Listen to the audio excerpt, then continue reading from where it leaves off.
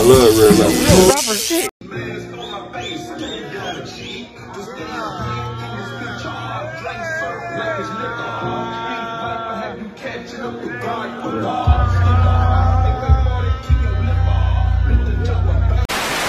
Real rapper shit. Real rapper Hey, shit. man. Real rap shit. Real rapper shit. What up, though? It's your boy RAZI, and we back with another episode of Real Rapper Shit. Been a lot going on this week, as usual. This Real Rapper Shit never stops. It's going non-stop, all the time, 24/7. One of the biggest things that just broke for me, and it's probably one of my happiest situations, is Kanye and RAZI are back locked in, man. They just linked up with each other, and they ended up meeting at Drake's house. Shout out to Jay Prince. If y'all saw that that video last week, where Jay Prince had Kanye doing an apology, basically calling for a truce with Drake, and it was pretty get outish, you know what I'm saying? Let's watch that right now. Yo, this is Jay and Jay Prince. I'm making this video to address the ongoing back and forth between myself and Drake. Both me and Drake have taken shots at each other, and it's time to put it to rest. I'm asking Drake on December 7th to join me on stage as a special guest to share the two biggest albums of the year, live in Los Angeles, with the ultimate purpose being to free Larry Hoover. I believe this event will not only bring awareness to our cause, but prove to people everywhere how much more we can accomplish when we lay our pride to the side and come together. Beautiful.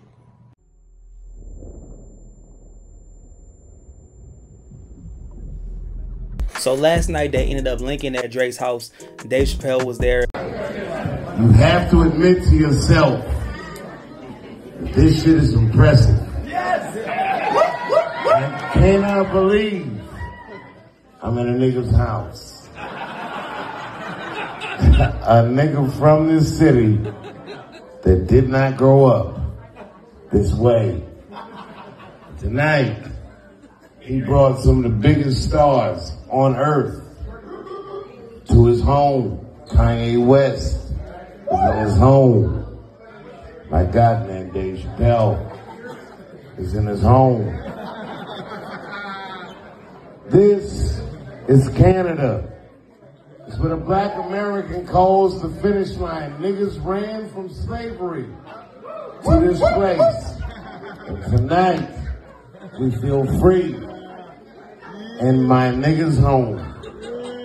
My God, man, look. Drake. It looked like it was a star-studded event. Man, like I say, that boy Drake house looked like it's gigantic, man. That is gold right there. That man looked like you can have an entire party or an entire type of club inside this man's house, which is a beautiful situation. And Kanye was there. They did a selfie together, and they hugged up on each other, and it looked like they got some brotherly love, man. I feel like this is out of respect for Jay Prince, which we all know Jay Prince helped a lot of careers out, but more specifically, his son, Jazz Prince, is the one that helped out Drake, his success, and helped him link up with Lil Wayne.